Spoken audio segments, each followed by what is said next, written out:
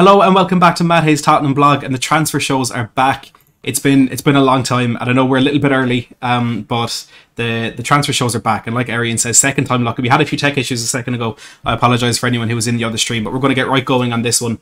We're going to talk about, we have some direct quotes from Antonio Conte to go through in this and his expectations of the January window. We're going to look at what different reporters are saying about the type of player that Tottenham are going to be looking at. We're going to look at the specific targets. Mohamed Simakan and Ruslan Malinovskyi are two names that have been mentioned, and we're also expecting to see a few players go out on loan in the January window. We look at all of that, as well as the players from Spurs that are going to be on the plane to Qatar, kicking off in, 12 days time at this stage. Before we do get into that, if you are new to the channel, please do make sure to hit that subscribe button down below. We've got so much coming up over the next couple of months. These transfer shows, they're going to come back in full flow, and it's going to be a busy one, as we'll hear in a few minutes. There's going to be a lot of work going on for Spurs, and we're starting a little bit early because I think with the way the World Cup is and the big gap in the season, I think we're going to see quite a bit of work from Fabio Paratici and Antonio Conte over the next month to try and get players in as quickly as possible in this upcoming transfer window. And look, let's dive straight into it, and we've some quotes from Antonio Conte to start with. Asked about what the expectation for the January window is, Antonio Conte said, "Honestly, I don't know what the club will do in January. For sure, the life will always be more difficult in the future. For sure, Tottenham has to challenge with a team like Newcastle, also Arsenal." He says as well, "It's better to be honest and to tell the truth, also if it's a bad truth, but to be honest, because honesty will pay always." Basically what Conte is saying is he doesn't know how the January window is going to shape up, and he's going to be honest about that, because the worst thing that he can do is come out and say to Spurs fans, yeah, we're going to get a centre-back, we're going to get a right wing-back, we're going to get another forward, we're going to get this, and then if he's let down by the board, it looks really, really bad on him. But he's saying the truth is he doesn't know what the club will do. He doesn't know exactly what is going to happen, and I admire and appreciate that honesty from him. We're back one show, we're already running intros at the wrong time. I'd rather he be honest and tell us it as it is, because we've been burnt too much before with false promises and false dawns with this football club. Look, I'm still optimistic. I still think we're going places, but I'm happy that he is. I'm happy that he is just telling the truth, to be honest. Jack and Nick, great to see you in the chat. Simakan is an excellent upgrade, says Jack. Well, we'll talk more about that in a little bit. Look, to be honest, Moldy Pickle, it will never change. As much as I try, it will never change. Now, looking at what type of player Tottenham are going to try and bring in, what position we're looking at, and it's, I think my favourite thing about the window in the summer and this window is that we know what Tottenham are going to be looking for. In the window, we were told the different positions, and ultimately those are the positions that we invested in, and it's looking like it's going to be the same in this window. Dan Kilpatrick of the Evening Standard has said that upgrades at wing-back and centre-half and an understudy for Kulusevski are next on the Tottenham shopping list, and I think it's we've nailed the positions that we're looking at there. We need a wing-back. It'll be a right wing-back unless Antonio Conte is losing his mind. It will be a right wing back where we're going to upgrade there. A centre half, I think it could be another one kind of in the same ilk of Clement Longley, where he can play centrally, but he can also play out wide if needed. And I would be surprised if it's another left-footed centre back, because we have Ben Davies and we have Clement Longley, and I even remarked on it in that game against Marseille. It was quite weird, especially for Tottenham, to have two left-footed centre backs on the pitch at the same time. It's just not something you see very often, you know. For me, one of the main reasons why we were priced out of a Bastoni or a Vardiol over the summer is because left-footed centre-backs at the top level are such a rare commodity. They're so hard to come across, and Simakan, as we'll speak about in a bit, he's a right-footed player. He probably might be a little bit more attainable, but if we ended up with three left-footed centre-halves, I think we'd be... It could be a really good investment in terms of selling them on for profit, but I don't think that's the route that we'll go. Alistair Gold has said that Tottenham will focus on quality over quantity in January. So over the summer, it was pretty much about getting numbers in, and it's quite worrying, really, that we did focus on getting numbers in, and our problem in the last month has been the size of our squad and the depth. I mean, the depth is there in terms of numbers, but they're not numbers that we can really put out in the football pitch and trust to win a match, as we saw last night at the City Ground. Gold said that Conte is happy with the squad size, but in January he wants to upgrade expendable players to ready-made players. So I tweeted out about this last week, or I think it was last week, and I've said from the moment Fabio Paratici came in, he's been improving not just the squad but the club. You know, you can see what he's doing, what he's trying to do. He's bringing in new scouts like Greta Steinson, who he brought in, I think, from Reading. He had the I forget the name, but the lad he brought in from Scotland as well. He's been improving the structure of the club. He's been, put together a fantastic, coaching squad for Antonio Conte. And the next part of the step now is to get rid of players that we can't quite trust and replace them with players that we can trust. Because that summer window, they got the balance of the squad that Antonio Conte wants in terms of having this many right wing backs, this many centre backs, this many left wing backs. We have the platform and the basis in place now. It's just about picking out, okay, we don't want Emerson, let's put this guy in. Ben Davies isn't good enough, let's get Mohamed Simakan. That kind of idea where we're just improving the numbers now. And one upgrade that I'm hopefully looking forward to is Lucas Moura being replaced by Malinovskyi. I think that would be a fantastic replacement to make. And that is, I think, the kind of approach that Tottenham will take to this window. Powder says, so perfect player for each positions, reasonable pricing, in your opinion. Big up for your work. Powder, thank you very much for the super chat. I do appreciate it. And thank you for the kind words as well. The perfect player for each position, reasonable pricing makes that a little bit more difficult. I'd be very happy if we brought in Ruslan Malinovskyi. Now, Portal Dreams there says, as someone who follows the Italian league, Malinovskyi is not the answer. And Arian as well says he'd prefer Szoboszlai. I just think Malinovskyi he's the exact type of player that Kulusevski is. Now, look, I'll be honest, it's been a couple of years since I regularly watched Atalanta and regularly watched the Serie A, but Malinovskyi just seems like a really similar type of player, playing on the right, left foot, likes to come in a little bit narrow, can also play a bit more centrally. He's creative, he has a powerful shot in him. So for me, it's just the type of player that I really, really like. If we had unlimited funds, obviously I'd go for a better player. Maybe a Szoboszlai would fit in then. But in the understudy for Kulusevski, I'd say him. To be honest, I haven't looked too much into names and kind of players that I'd love to see at wing back and at centre half just yet. But I'd like us to sign like players. I don't want us to go for names. I think some clubs are guilty of going for a name to appease the fans rather than going for a system player. And I don't think Tottenham have ever done that, and I don't think we would do that. But I think that's the worst route that we could go in, just signing a player just to appease the fans, because I think that's what United did with Antony over the summer. Now, granted, it's worked out quite well, but I'll be looking into Simakan a little bit. From what I've seen so far, I'm a big fan of him, so maybe him for centre-back. I apologise, I don't have a name for right wing-back, but I'll definitely keep that in mind, and I'll let you know in future streams when I look into it a little bit more, I suppose. Final few bits there. Time Sport have said that the same, that Tottenham will push for quality over quantity in the January transfer window. The hierarchy want to give Conte signings that improve the first 11. Any signing in January has to be proven and ready to go straight into the starting lineup. Arian says Pedro Porro, of course. How could I forget about him? I was tweeting about him. Pedro Porro, right wing back from Sporting Lisbon. Sporting Club. Apologies if there's any Sporting fans watching, which I doubt there is. Porro is a brilliant player. A brilliant player. I'd love to bring him in. I think there could be better options out there. Probably have to splash the cash a little bit more, but I definitely wouldn't be opposed to that happening. Time Sport have also said that Conte wants a new centre-back, midfielder and attacker in January, all of whom should be able to go straight into the 11. There's a few people there, surprised by how many, but we've Steve, Raddy Star Steve, fantastic to see you, my friend. I hope you're keeping well. Tottenham Hotspur fan, we've young Mal as well, saying that we need a new goalkeeper. I think Tottenham will get a goalkeeper in the summer. We'll speak later on about some names that we have been linked to. I think that will wait until the summer, and we're going to see that kind of gradual replacement of Hugo Lloris that we pretty much saw when he came in. Brad Friedel was playing for the first month or two after we signed Hugo Lloris, and I think we'll see something similar next season to gradually replace him. And look, even for those who think Lloris isn't good enough, it's going to be a massive change. It's going to be a difficult one for the team to make. Lloris has played, I think it's like 80, 90 Premier League games in a row. He's been here for a decade. It's going to be a massive change, one that will be difficult to get used to for the team more than us. But it does need to happen. Alexander, good to see you. TV, thank you very much. Bastoni, if that's going to happen, will be in the summer. It's just too big a deal to happen in January, and that's the worst part about really needing some upheaval mid-season, is that a Bastoni 60-70 million deal very, very rarely happens in January, and I just don't think it's one that Tottenham will make. Powder says Atletico seems to be in shambles. Can we vulture? Again, thank you for the super chat.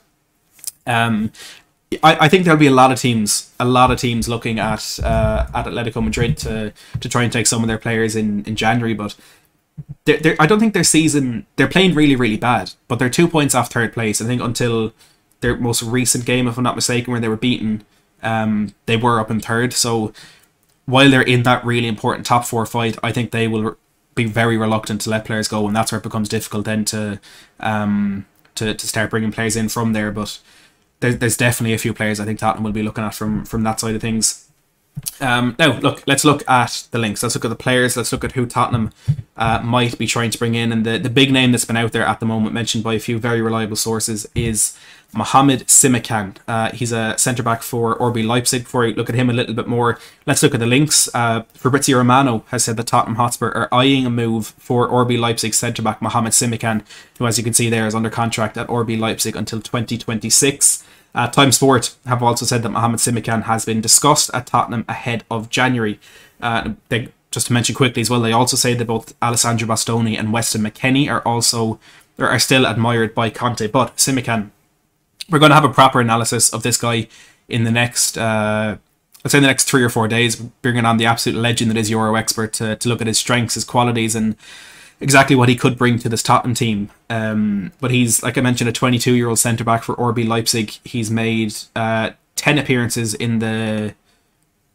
He played last night, which I'm not sure if it was the Cup or the League, but when I took these notes, he'd made 9 appearances in the League with 1 assist. I know he scored last night for Leipzig against Freiburg. I'm just going to double-check if that was League or Cup. I think a midweek game was probably Cup. Of course, I'm mistaken. It was the League. So he's made 10 appearances in the League with 1 goal and 1 assist this season.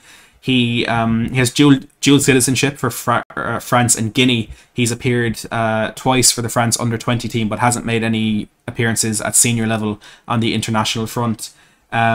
He signed his first professional contract with Strasbourg in 2018. Made his professional debut in a 3-1 Europa League win over Maccabi Haifa a year later.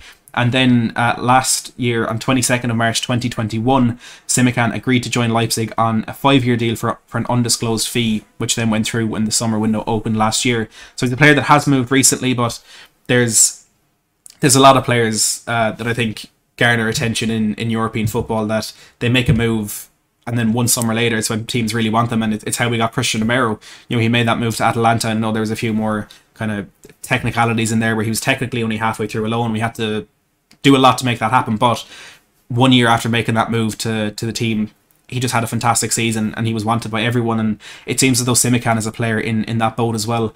And he from what I've seen of him, from what I've read into him, he seems to fit exactly what Tottenham need in a centre-back, and he seems to cover some of the weaknesses that we have at the back at the moment. And looking at Ben Davis and Christian Romero as our 2 wide centre-backs, Longley, because he's not permanent, I don't want to bring him into this too much just yet, but we lack aerial ability and aerial prowess at the wide centre-back roles. But Mohamed Simakan is good in the air, and I think we really need that to complement Eric Dyer's aerial ability, because we've been outdone from set pieces, mainly last season, way too much. But Simakan is just good at that, and he's really good on the ball as well. He ranks really well for progressive passes. He's in the top 19%. For dribbles completed, top 3%. He completes 0.62 dribbles per 90 in the top 3% of European football. So he's really comfortable in the ball. And you look at that game last night, for example, when Davinson Sanchez was driving forward in possession, he looked like a newborn giraffe. He did not know what to do, whereas Simakan has that ability. And it's why, for me, I think Conte needs... The idea of Conte out for me just isn't right at the moment, because he's using players that just can't play his system. But when you start to see these links that we have and the players that we're looking for, and you see these traits that they have, and you realise straight away they fit into what we need, give him time, let him build his squad. And Simakan is a player who I think will fit very well into that. But again, like I said, we'll have a much more in-depth analysis of Simakan in the next couple of days. So please do hit the subscribe button down below if you want to make sure that you're here for that. Now another player that we could be bringing in, and we could be going back into the Serie A for a deep dive, and it's Ruslan Malinovskyi. There's no particularly reliable links at the moment to him, but it's a player that Tottenham were heavily interested in over the summer, and according to a lot of reports, it's one that we tried to get done, but just couldn't pull off in the end. The few reports that are out there at the moment, Calcio Mercato, have said that Tottenham have already made contact with Atalanta over a deal for Malinovskyi in January, and Fabio Paratici is eyeing a potential double deal for Atalanta's Malinovskyi and Giorgio Scalvini when the transfer window opens in January. Now, according to Calcio Mercato, Scalvini could set us back 35 million euro, but I'm not paying too much attention for that one just now because it seems like a throwaway comment. But Il Giorno have also said that Tottenham representatives are already moving for a potential Malinovskyi deal in January. He's likely to cost around £12.9 million. So it's one that seems to suit Conte and the board. Good player, fits the system, a little bit cheap.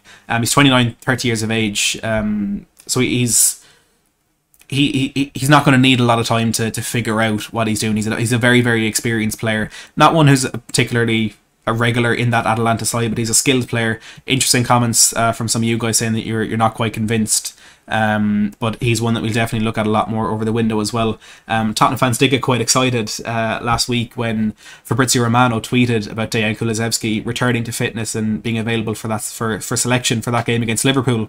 Tottenham fans lost their mind when Malinovskyi himself actually liked that tweet on Twitter, and people were saying, well, it's a done deal. You know, it has to be. We're not quite there just yet. But I think Malinovskyi is one to keep an eye on. And you're never going to believe this, but the next player that I'm going to talk about is one that has split the Tottenham fan base a little bit. I know, crazy stuff. The Tottenham fans would disagree in it. And I know there's going to be some very passionate comments in the live chat when I put this picture up, but Marcus Edwards is being linked with a return to Tottenham. It could just be lazy journalism because he came to our academy, he played well against us in the Champions League. It's a wonderful story. It could be genuine. It could be real, actual links because he's a good footballer. He's a very good footballer, and we all knew that back when he was in the academy. But for different reasons, the attitude which didn't go down well at the club, and the remarks that Mauricio Pochettino made comparing him to Lionel Messi just put a lot of pressure on his shoulders. And for loads of different reasons, it didn't work out. He went to Portugal. I think he went to Vitória Guimarães from Spurs, then made that move to Sporting last year. And he's done quite well there. Record Portugal have said that Tottenham are planning a January swoop for Marcus Edwards. Spurs will be able to buy him for €30 million. Now, the reason that is, Marcus Edwards has a release clause in his Sporting contract, which is for €60 million.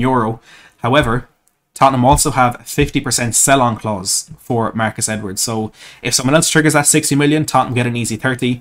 But if we go to try and buy him, that just halves the price, essentially. We get a 50% discount. I'm not quite sure how Daniel Levy managed to pull it off to have a 50% sell-on clause in there, but it's going to work out fantastically for Tottenham either way. Sport TV Portugal have also said that Tottenham Hotspur are close to making an offer for Marcus Edwards. So another one to keep an eye on during the window. Two other links that I'm not too excited about or too pushed by. I don't know how genuine they actually are, but we've links to Anthony Gordon. And Time Sport have said that Tottenham could reignite their interest in Anthony Gordon after they were put off by Everton's asking price of £60 million in August. The Sun have also said that Tottenham are weighing up a January move for Everton winger Anthony Gordon, with early inquiries already made about a move. They say as well that Chelsea are thought not to be as keen on the player after the appointment of Graham Potter.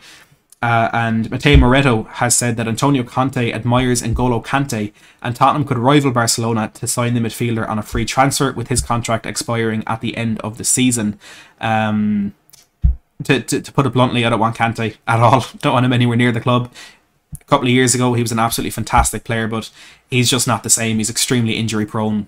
He's out for another couple of months, and he'll be missing the World Cup for France, which is of course unfortunate for him. But I don't want that problem with Tottenham, to be honest. And I think our midfield is packed enough as it is. I think we're good enough in there without needing to bring in someone like Kante, even though obviously he's a player that Antonio Conte loves. He's a player that won the Premier League with Antonio Conte, but at the moment, just not for me. On to potential departures. And a player another one who's splitting the Tottenham fan base and causing a bit of strife among Spurs fans, and that is Jed Spence. Michael Bridge of Sky Sports and a good friend of the channel has said that you would say that 5 or 6 Premier League clubs would take him on loan, maybe even Forest. He wouldn't want to go back to the Championship, but if Spurs made him available for loan, they'd loan him out tomorrow. So basically Michael Bridge is saying that we really wouldn't be short of interest in the player, especially after that performance last night. For me, he has to start on Saturday. I said it before the game had even ended. He has to start on Saturday for that performance. He just offers more than the man he's replacing there, Matt Doherty and Emerson Royale. Christian Stellini, after the game, or before the game against Nottingham Forest, of course, took that press conference. He was asked about Jed Spence, and he said, "For our young players, every game is the game to trust in him. If we think the EFL Cup is important, we need the players who are ready. Jed Spence is one of those for sure. He's working hard. Not every player is the same. They need time." So nice words from Stellini on Jed Spence, who ended up getting about half an hour last night. But I just don't understand why he's not been given more time. Why he's not why he's not getting minutes in the Premier League. Why he's not starting games. But I don't know. Look, we'll see what happens. It's looking likely that he will be loaned out, which for me is really frustrating. But that's the game. That's the game. We stick with our right backs and we speak about Emerson Royal and what could be the best transfer story for January coming up. And Rudy Galletti has said that Juventus have identified Tottenham defender Emerson Royal as their #1 target for right wing back, with the Bianconeri ready to try and get him next summer. I missed that bit, summer. So it's not for January, it's for the summer. But Juventus apparently very keen on Emerson Royal. Juventus, Nedved, whoever is in charge over there, Allegri, if you're watching, Emerson Royal is an incredible footballer. He's one of the best right backs I've ever seen at Tottenham. Defensively, unbelievable. Offensively, he'll get you 20, 25 assists every season. So Juventus, come and get him. You deserve him. And I hope you enjoy him.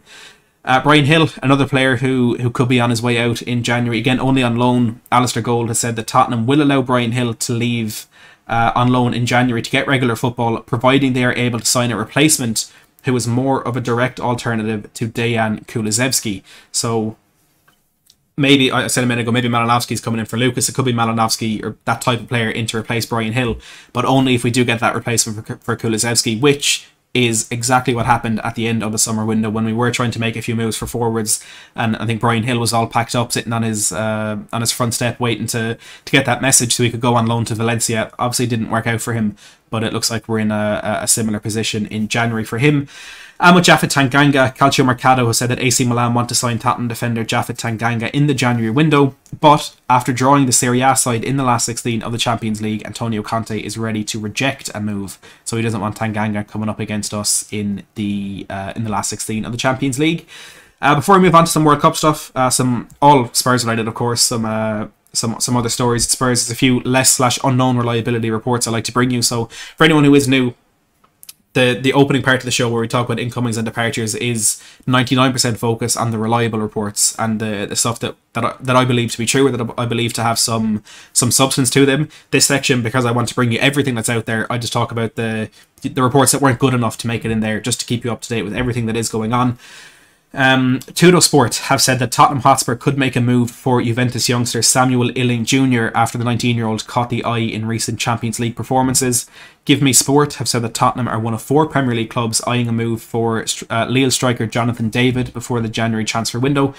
Mundo Deportivo say that Tottenham remain very interested in Atletico Madrid right wing back Yannick Carrasco, and AS have said that Atletico Madrid will be willing to cash in on Carrasco because they have to raise funds after the money they've lost from being knocked out of the Champions League. SER Deportivos have also said that Atletico Madrid have made João Felix, Yannick Carrasco, Rodrigo de Paul and Thomas Lemar all available in the January transfer window again to recoup some of that money that they've lost from their European failures. Calcio Mercato, they're telling us that Tottenham have identified Inter Milan wingback Denzel Dumfries as a target for the January transfer window and may use Emerson as a make-weight in any potential deal. They also say that Chelsea have their eye on the player too, and that Inter want £43.5 million or €50 million for the player in the winter window.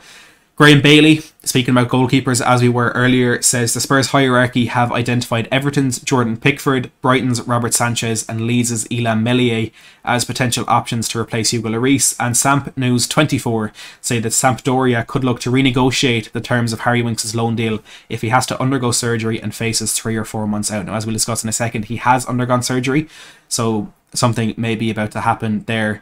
Arian says the Matt Hayes ITK show, who says no? I'm not going to claim that. I'm not going to claim that. But of course, any support is always appreciated. Powder says I'd take Carrasco in a heartbeat. Luftwing says I'll be upset if Emerson leaves. Let's see what else we got in there. Arian suggesting a lot of players. Get in the scouting team, Arian. That's what I'll say. Right, let's look at some other bits. Let's look at Sonny. Let's look at all of our favourite player, Heung-min Son, and what he has had to say about his potential involvement in the World Cup.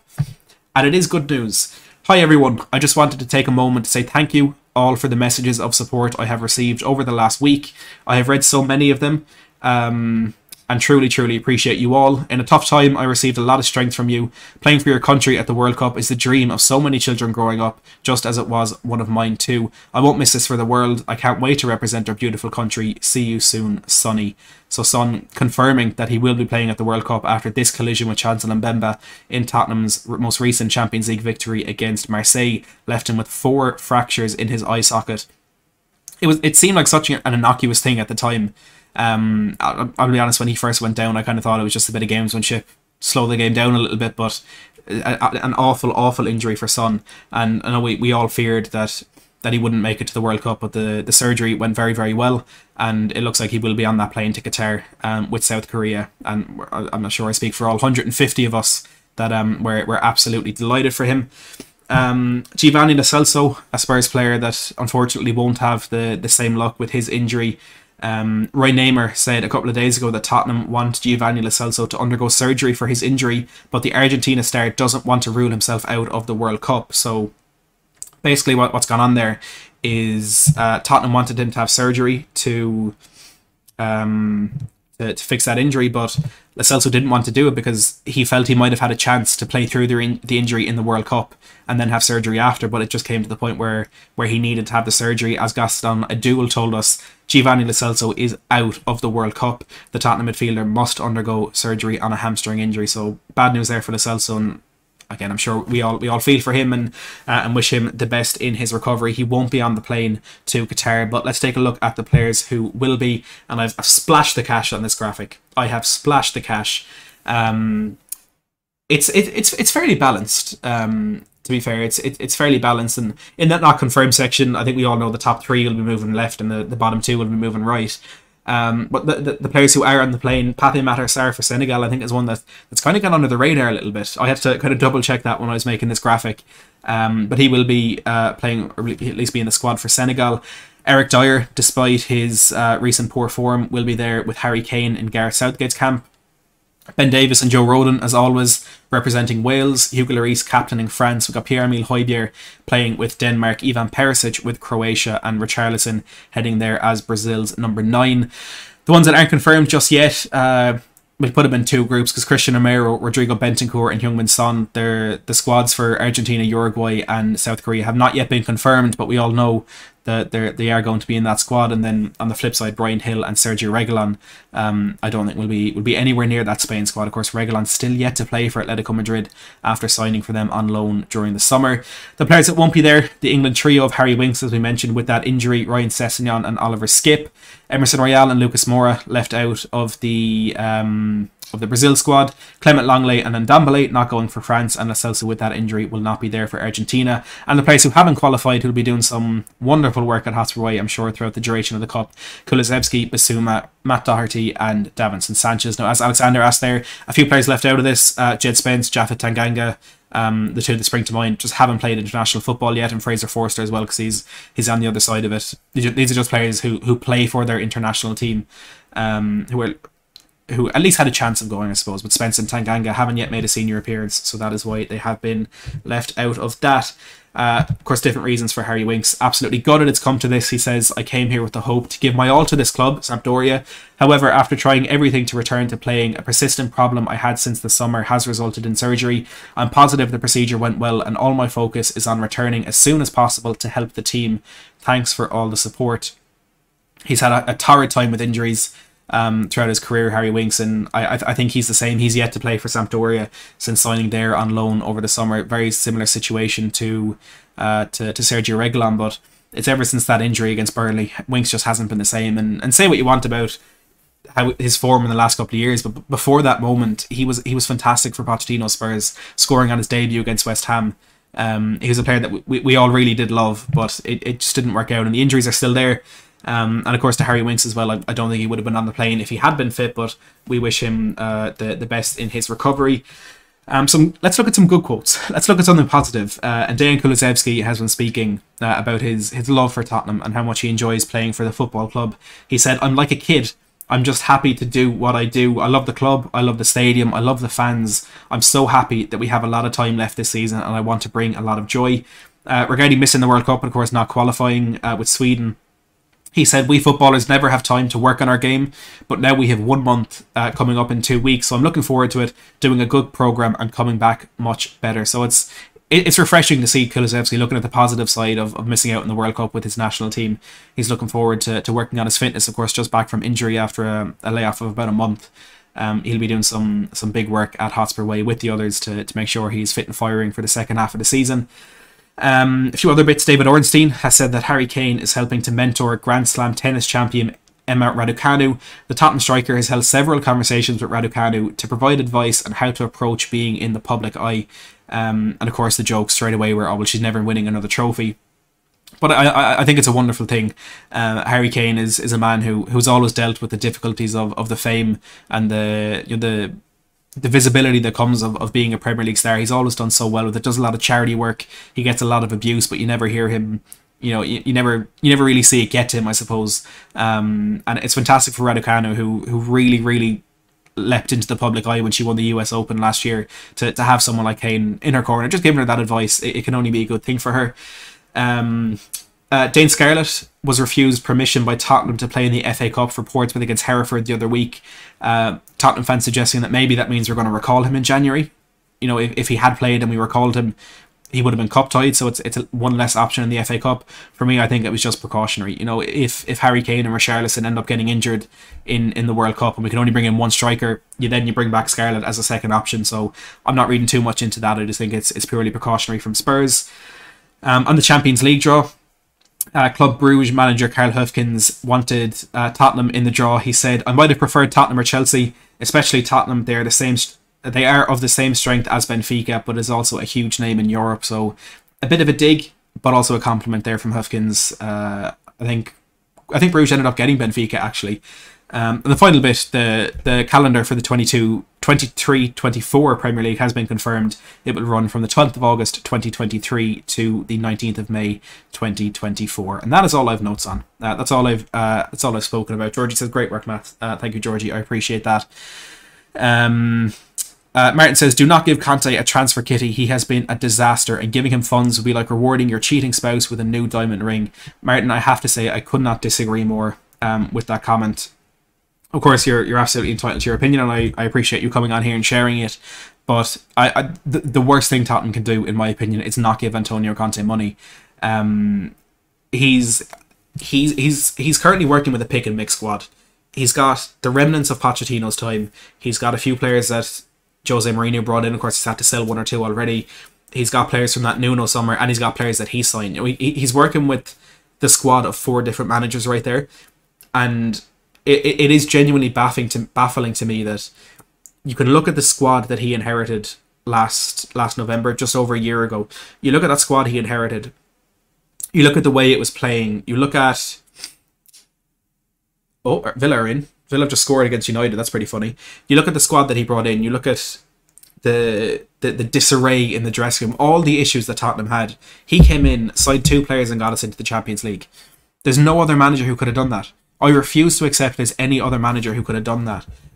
And right now, as bad as things seem, we're out of the League Cup. I'm upset about that.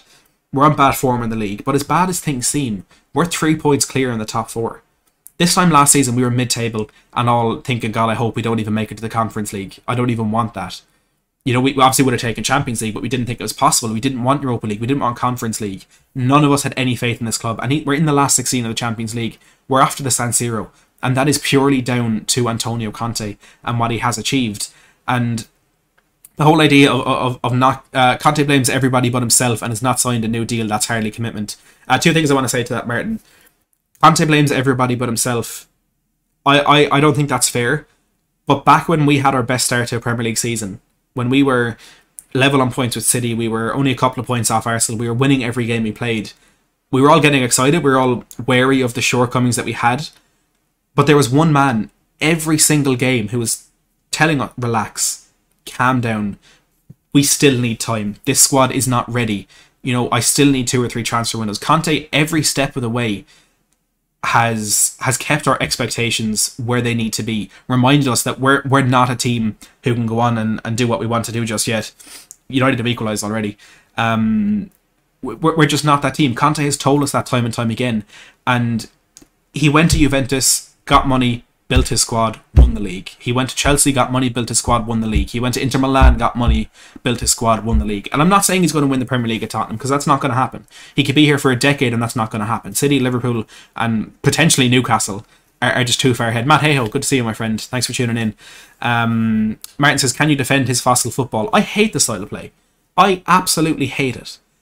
But if we play this incredible attacking football every single game, our squad will be too tired. I know every club is in a position where they're playing 3 games a week. Our squad doesn't have enough depth. They'll be too tired. Our defence will be too exposed.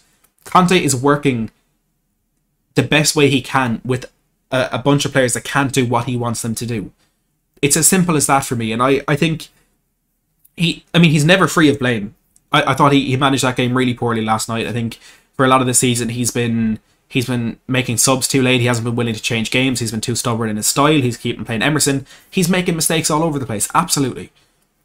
But we're not going to get a better manager than Antonio Conte. Martin, if you have a suggestion, a man who can come in and do better than Antonio Conte, please let me know. I will find Daniel Levy's email address and I'll send it to him myself. It's just not going to happen.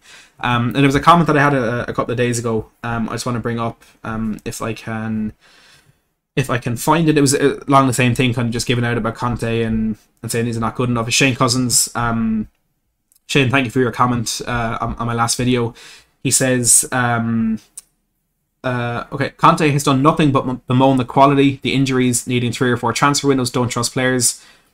He's not been bemoaning. He's been reminding, is the best way I can say it. Because if we want to sit here, we want to go on Twitter, we want to go on YouTube, we want to go down the pub and speak to people and give out about Emerson. We want to give out about Dyer. We want to give out about Sessegnon, Lloris, all this. But then we give out when Conte does the same. If Conte does the same, because he never has named individual players, it's not good enough. There's a bit of hypocrisy there.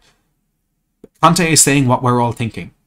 Whenever he says we've been unlucky with injuries, or the squad's not good enough, or when he said after that game against Burnley where the level of Tottenham is not so high, every single one of us agreed with those comments. Every single Tottenham fan agreed with that. And it's refreshing, like I said at the top of the stream, when he's saying we don't really know what's going to happen in the January window. It's refreshing to hear that honesty. It really is. And we also have to remember that Conte sometimes says things in the press for the point of getting a reaction, to send a message to the board, to send a message to Enoch. I've no doubt that he's come out in press conferences, criticised the squad, and then gone into the dressing room and said, lads, I didn't mean that. I just want to get you an extra couple of players. Shade as well says 7 players are brought in by Paratici, the man Conte trusts completely. Well, now those players are not trusted and not good enough. I think Fabio Paratici and Conte, for the players they've brought in, are being horrendously slandered. Emerson, awful signing. I can't think of what else we saw. Brian Hill, not lived up to the expectation that we all had. Struggling to think of other signings that haven't worked, but in the 18 months that Paratici has been here, Bentancur, Kulusevski and Romero have all completely transformed our team. 100% complete turn. This squad and this club right now, compared to where it was before those players, it's night and day. It was, for me, the last time we signed a player like that was Heung-min Son in 2015, and it took a year for him to even start to properly get going. 3 signings like that, of that quality, with that effect, it just doesn't happen Tottenham Hotspur, and it's because of those men. Shane says, do you realise we've not beaten anyone in the top 6 all season? That's not good enough. Absolutely, I'll agree with that.